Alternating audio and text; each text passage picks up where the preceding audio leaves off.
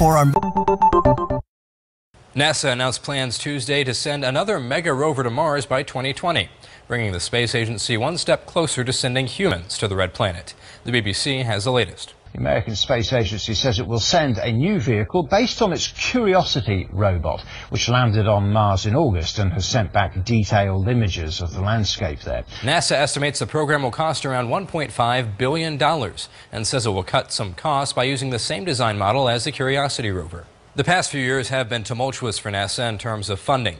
The Obama administration's fiscal 2013 budget proposal, while keeping the space agency's overall budget flat, makes deep cuts to NASA's planetary science effort.